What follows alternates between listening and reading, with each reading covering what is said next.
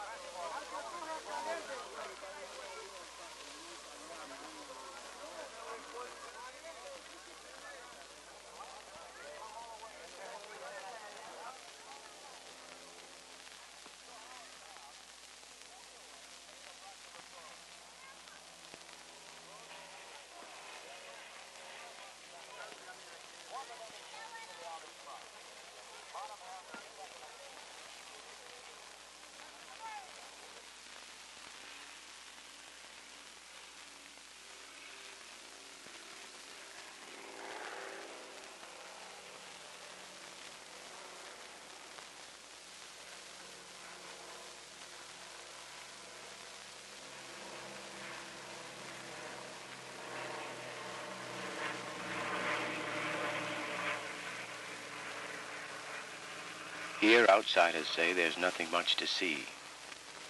Nothing at all.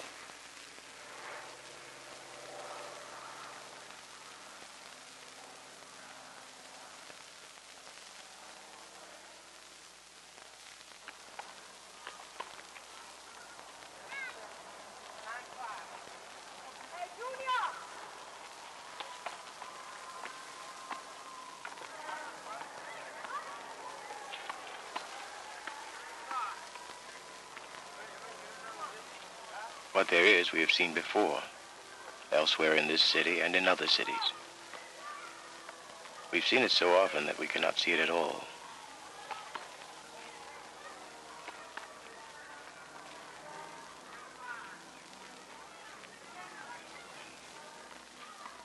There is a wall about the southern tip of the Bronx. It is not formed by the L track, the rivers, or the curve of the raised expressway that speeds us on our way, always to somewhere else. It is a gray wall that whispers, here, nothing. But the wall itself is a lie.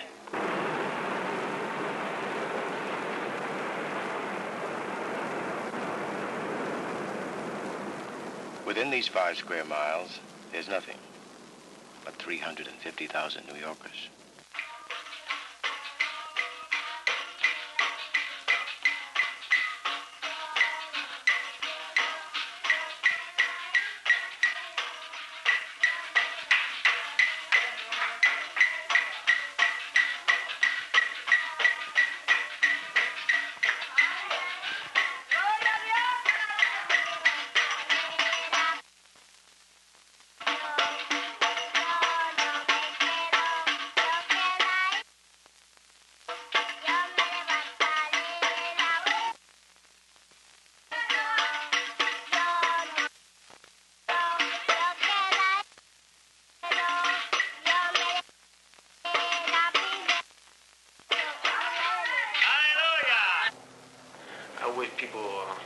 Just tie me up like they do with a kite and fly, fly me, Interesting. Maybe that'll solve a whole lot of problems, I like it up there. I just cut the string so they can't pull me back down.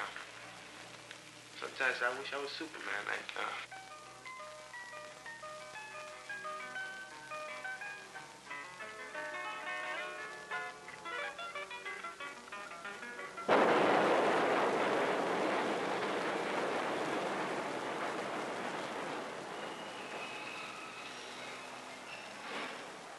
15 years ago, the neighborhood was Jewish and Irish, with a scattering of others. Now it's a neighborhood of the others. And still the faces go on changing. People forever moving in and out of the area, or from block to block. 95% of the neighbors that I knew in the Bronx, they moved out or they're dead. Going down, down, down. Yes, there's quite a lot of changes around here. It has deteriorated, very much so. There's better places over in the jungles of Africa than there's around here. Due to the influx of undesirables. Undesirables. Right, Henry? That's right. I'd rather work here than any other neighborhood. There's no holdups here. You don't see that here. How's the storekeepers? They're very happy here. I've been born and raised in this neighborhood. Down there was a gorgeous place. Like Fifth Avenue. 51 years ago I was raised here. He lived It ain't the same neighborhood. He lived. There's no more trees in Alexander now. It's all down. Why don't they talk American? The newcomers agree, as if it were a key to everything. For you to live in the city, you should know a little English. Because if you don't, you'll have a hard way to go, man. But thousands here speak nothing but American. And still the doors stay shut.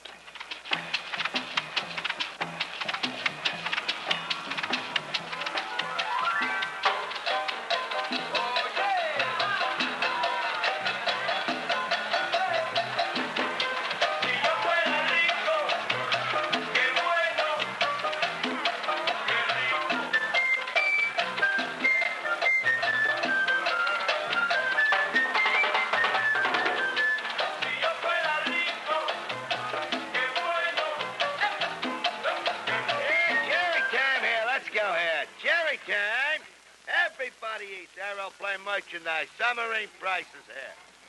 Jerry time here, let's go. Cuchapritos, chitlins, plantanos, and sow belly. A little broken Spanish and some credit on the cuff.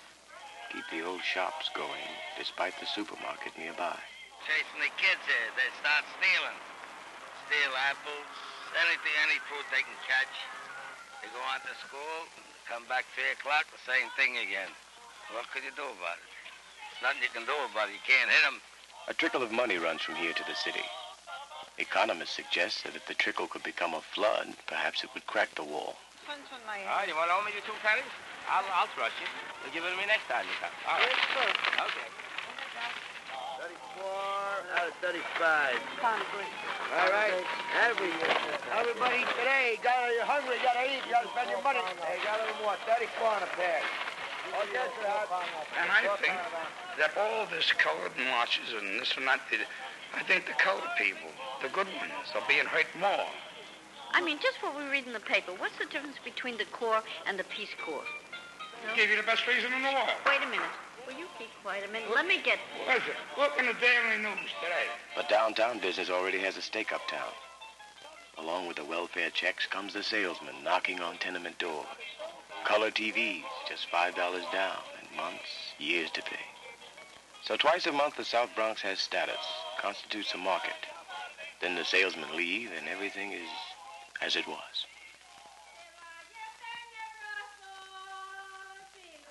Me, my brother, my sister, the family. Six.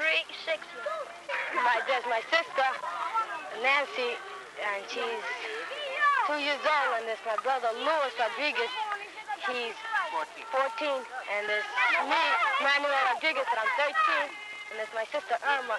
She's 7 years old, and my mother, Irma Diaz, and my father, Louis Diaz. Last night there was a rat. He came into my sister's room, and she started screaming. She started screaming. My father thought that it was somebody trying to do her bad, and then when he came in, it was only a rat going on the bed.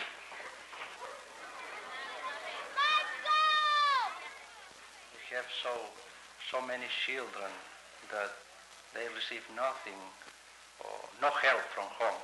If I go to the public school rooms, many times I see these youngsters sleeping for 1 hour, and I ask myself why they sleep. And the answer is that when they go home after school or at night, they have no place to sleep. So all I said to her was the same to your mother. That's my answer. You call me a bastard. I always say same to you or to your mother. I'm a mother, right? Is that wrong? Look and see. Hello, Ma. Hello, Pa. I'm doing my best.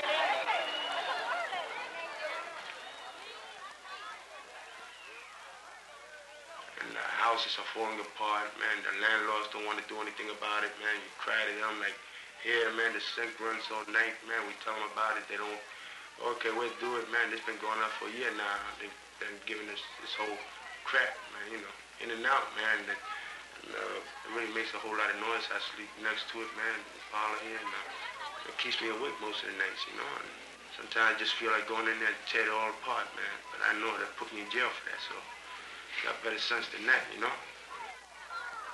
Then we have reading problems. Why? Because these youngsters, they read only when they have to read at school. But when they go home, they have nobody to imitate. The father and mother never buy even the newspaper.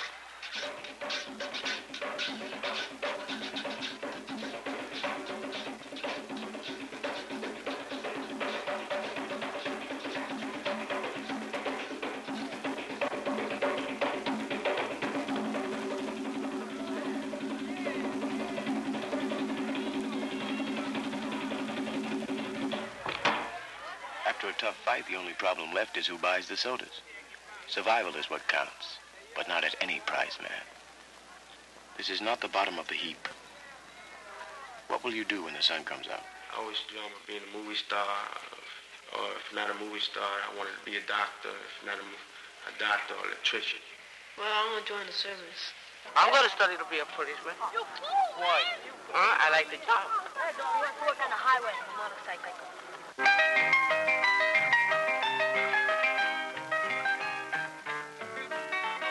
As ghettos go, this one seems less forbidding. It is not like other ghettos where the poor stay put. Here, they're on the go. Nothing is stable. A few who never fled live on in fog, nostalgia, confusion.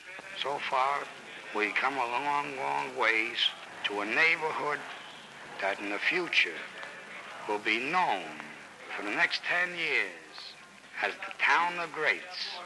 And you can't open a business unless you put a grate on the front door. Daría por ti mi amor mi vida entera, pero me he dado cuenta que es preciso tener que abandonarte aunque no quiera. It's a good feeling to play stickball. I know that. You know, the idea that now you can hit the ball from here clear across to the next block, when before you could only hit it from here to the center of the block. It's a different thrill altogether. Here it hits the fire escape, and you're waiting anxiously for that ball to come down. It bounces from side to side, and then you finally catch the ball or miss it. And if you miss it, everybody boos you. Then you pick it up and you throw it over, and you enjoy it. It's a sweeter kick. It's a sweet kick. At 2 o'clock on a Wednesday afternoon, smack in the middle of a work week. Who are these Wednesday ball players? The left fielder will be 33 next month. At midnight, he may take a train downtown to his job, at a hash house, restaurant, or hotel kitchen. Or there may not be a job to ride to. We Puerto Rican women are trained in manual work since childhood. That gives us a chance, a better chance when we come to this country to get fairly decent jobs, better than the men, that is, who are usually non-skilled and will have to go into as a shipping clerk in the department stores or the laborers anywhere. It's very hard. It makes it hard for the children and hard for everyone. And because of this fatherly image being torn, the father then sits back and says, well, you started the whole thing. You wanted to work and be like a man, and now I lost all authority, so now you handle the whole situation. Don't complain, and just take it as. There's time to play, time to be boys, like their sons. And the boys cannot wait to be men. They don't know yet whether men fight or just go under. They're raised in a proud image, a chismo. I'm a man. And you might prove it by having a couple of girls hustle for you, by rumbling, being the president of the club in your block, the best dresser. You have to prove. There are no more rumbles, report the police. Once a local bopping gang, the Suicides, could muster 5 divisions, 200 armed kids. That's all gone now. Only the blood-curdling names remain.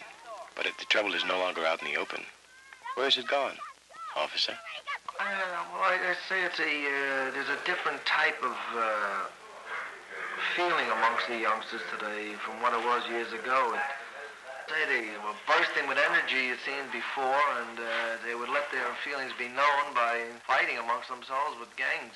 But it seems that the real big gang activity has disappeared from our area. What do you say, Roger? My youngsters are addicted to goose. Well, one is 11 and one is 12, but the 11-year-old has been doing it for 2 years. He's a beautiful child with a mass of black curly hair on his head. Today, he looks like he's about 90. As the years pass by, there's more narcotics than there are bopping gangs. They're both a rebellion against what's going on, what they don't like. This isn't my world. This is my world. Here's where I live. You wanna join my world? You have to talk my talk. Act like me. They believe that there is a lack of respect towards them.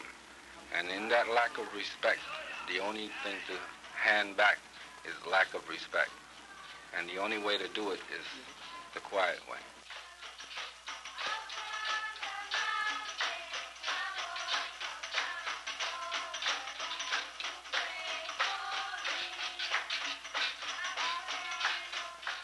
Little boy, he was up in the roof and then he fell down because he was in the roof flying a kite. When he was falling, he grabbed onto the clothesline. And some of the clotheslines hold him, did not. No. All of them broke, and then when he fell, all his body was full of blood.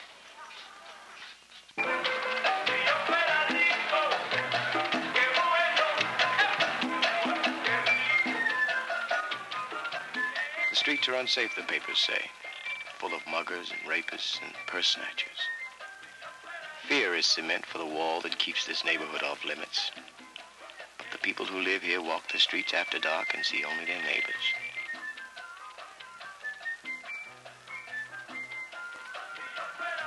Even junkies are not anonymous or faceless. They too are neighbors. Only they suffer more.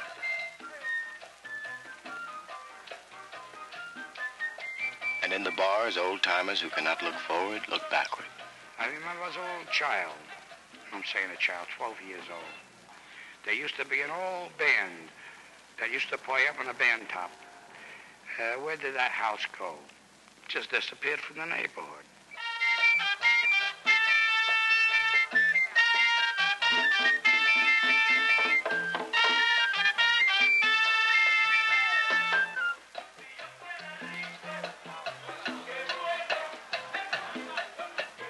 On a midsummer night, a mobile theater brings Garcia Lorca to a schoolyard uptown, and people see their lives costumed into a carnival. Here's an audience ready for make-believe. They wait hours to see free theater, or pay $2 and stand 4 deep to laugh at Latin vaudeville. Lorca or soap opera, they respond.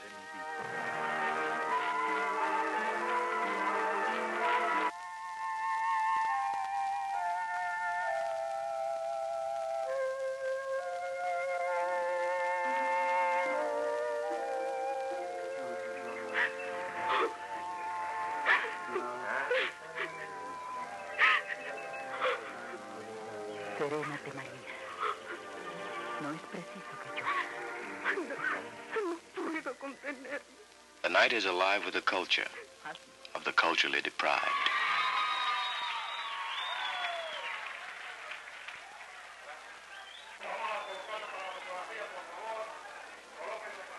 It's not easy to have a home where a man has lost this image of himself. Home is not to him as important as it was or it would have been. He goes out, he congregates in the corners to talk and whatnot. He goes on the sidewalk, sits there with his 3 or 4 more and play dominoes.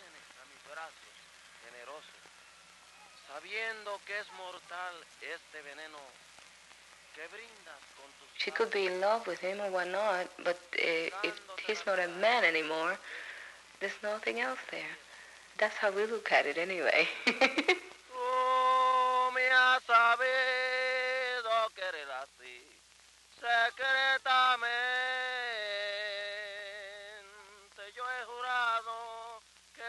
vete al fin discretamente. Amor que por lo demás eres ajeno. Los dos hemos pecado de este modo. Me quiere porque de ti se ha olvidado.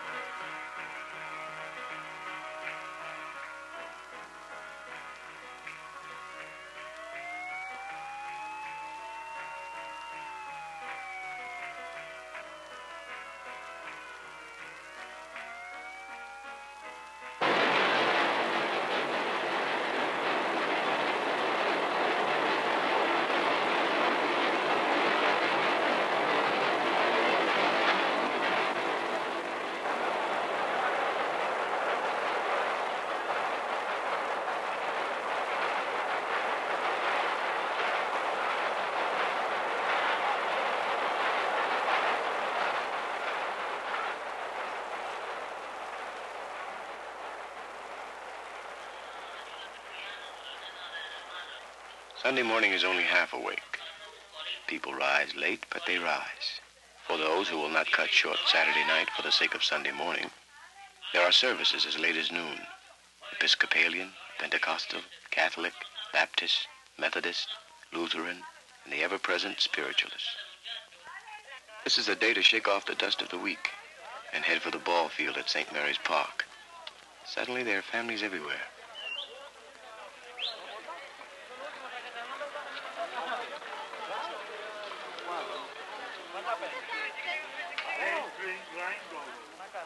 This is a day for the playgrounds and the grass, a day to wash the car, a day for a solemn communion, a revival shout, or a hymn with a tambourine beat.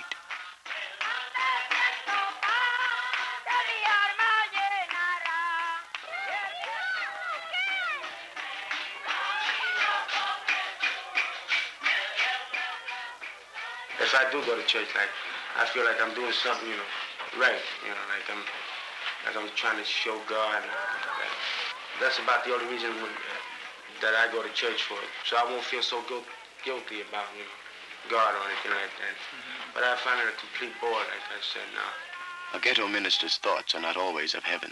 Many churches like this church, they have facilities, they have room for this kind of social programs. The thing is that sometimes there is a lack of knowledge in the church side. They take care only of the soul. They preach the gospel and they take care of the religious services. But we have a soul, but we have also a body.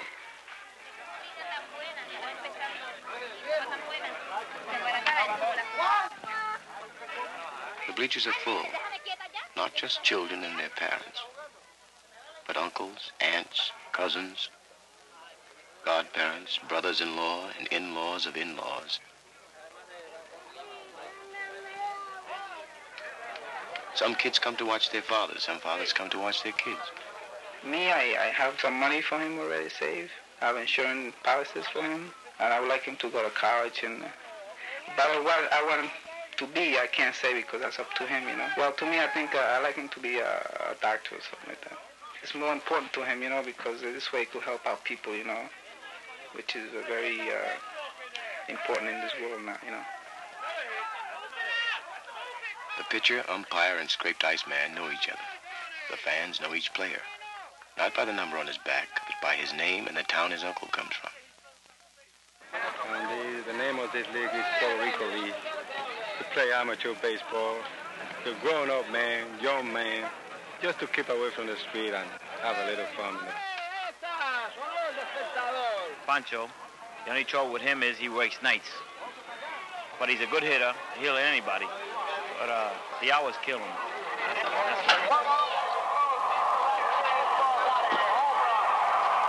That's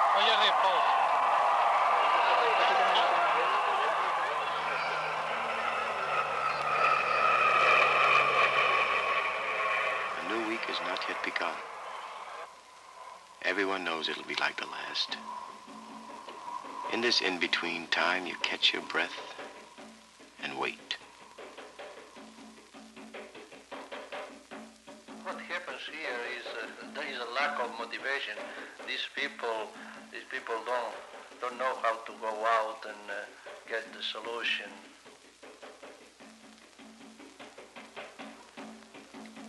The Caribbean is 1,500 miles and $65 away. But when things are uptight, the islands seem greener than they ever were. The one-time sugar worker forgets the agonies of unemployment. Going back is a soft, sweet dream. People talk so much about it. They tell me that the water's blue up there and green. We got a whole lot of trees, pine trees, willow trees, and all sorts of beautiful things out there. And because I love pretty things, you know, I love. Well, it's more peaceful. When my days are over, I will go there and sit down and relax. I hope I can do it. That's up to the Lord. He will tell me when. The only thing I keep hoping. So. But the Bronx is here, and the Bronx is now. A lot of people tell me now, but I'm not giving up. Because I went through hell with the life I was living on dope, you know. I don't want no more of it. So if I'm doing good, I like I tell you, like I don't know, like I live from day to day basic. I never know what's gonna happen next day, man. You know what I mean? But I hope I don't give up, you know? Because life is much beautiful without being scared or anything like that. I hope not to give up. And I hope I get help soon.